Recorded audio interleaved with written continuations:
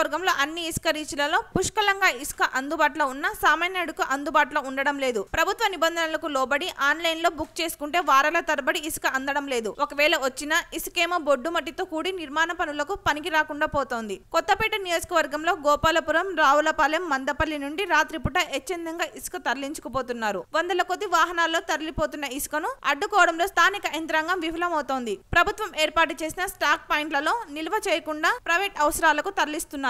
ఇసుక పేరు చెప్పి లక్షల చేతులు మారుతున్నాయి. ఇసుక బకాసులు సామాన్యులకు ఇసుక అందకుండా చేస్తున్నారు. ఒక పక్క ముఖ్యమంత్రి ఇసుక అందుబాటులోకి తేవాలని గోదావరి జిల్లాలో కలెక్టర్లకు ఆదేశాలు ఇస్తుంటే క్రింది స్థాయి అధికారులు పట్టి పట్టనట్లు వ్యవహరిస్తున్నారు. కొత్తపేట నియోజకవర్గంలో ఇసుక అక్రమ రవాణాను అడ్డుకొని సామాన్యులకు అందుబాటులో తేవాలని తెలుగుదేశం పార్టీ కోరుతోంది.